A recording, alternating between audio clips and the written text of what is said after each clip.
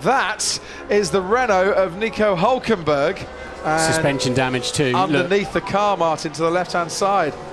You can see the front left towing out. Look at Nico, front wing's coming off. He's limping home. Yeah, so he's locked the right front. Now he's had to turn into a slide, and that horrible sick feeling. He might get away with the front suspension, actually. So Hülkenberg there, and a fairly rudimentary error, actually. George Russell with a spin there at the final chicane. Sorry to cut over you, Martin. And as Nico Hülkenberg is trying to limp back to the pits, Russell gets underway again. Kimi Räikkönen, currently only 18th, goes to 11th, pushes Ricciardo down. I said he might be at risk here. Lance Stroll can do something about it. Giovinazzi had a pretty horrific final sector by his standards and stays in that bottom 5. That might save Daniel Ricciardo. Carlos Sainz goes from 12th up to 7th. Lance Stroll next to cross the line.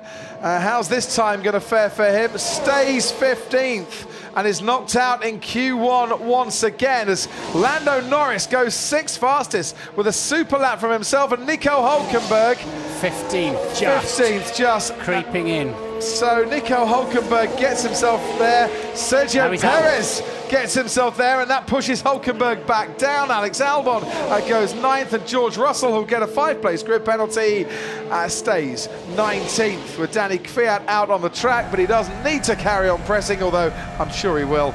Stays in 11th. The two Williams, Kubica and Russell, out. Giovinazzi is out. Lance Stroll, again, knocked out in Q1. And Nico Hülkenberg, after his accident, also out as well.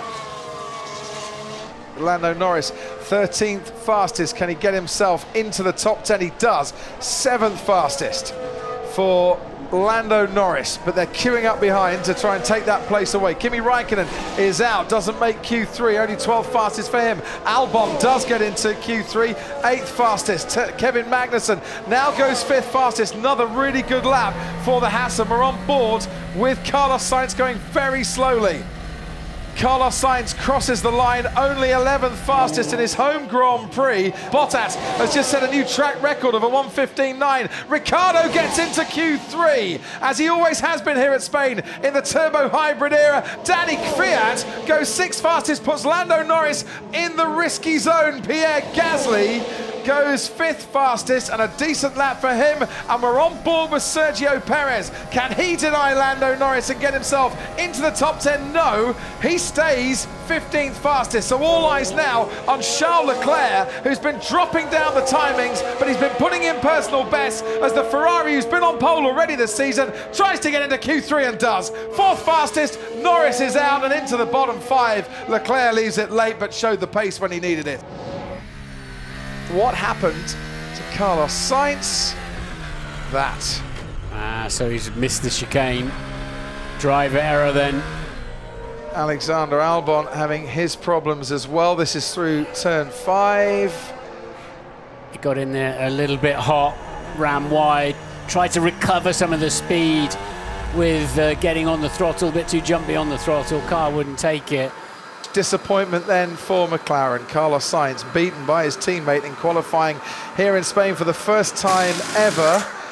But both McLarens are out. Perez and Räikkönen and Albon complete that bottom 5. How's this going to look for Hamilton? Still hasn't broken out of the 16s. Bottas has got a great chance here.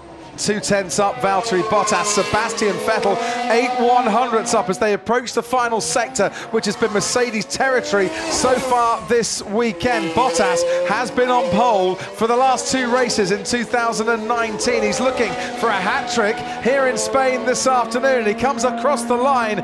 Now does Valtteri Bottas. Oh, wow. And boy, is he in the 1:15s by a massive margin. Bottas on provisional pole.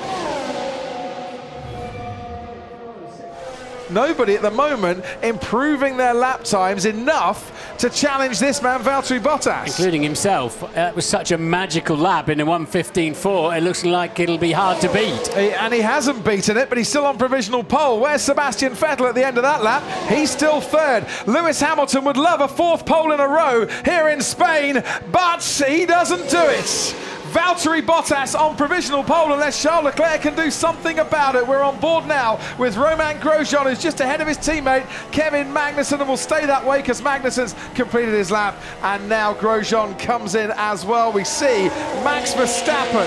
Can he force himself up into a higher place ahead of Sebastian Vettel? No, he can't. Stays fourth. What about Charles Leclerc? Ferrari need him on the second row at least, and they're not going to get it. Max Verstappen splits the two Ferraris here in Barcelona, and it is a hat-trick for Valtteri Bottas.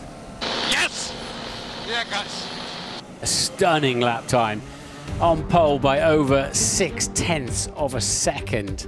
It's an important qualifying session. This pole has won 21 of the last 28 Spanish Grand Prix. The front row have won 25 of the last 28 Spanish Grand Prix. And Bottas is reborn in 2019.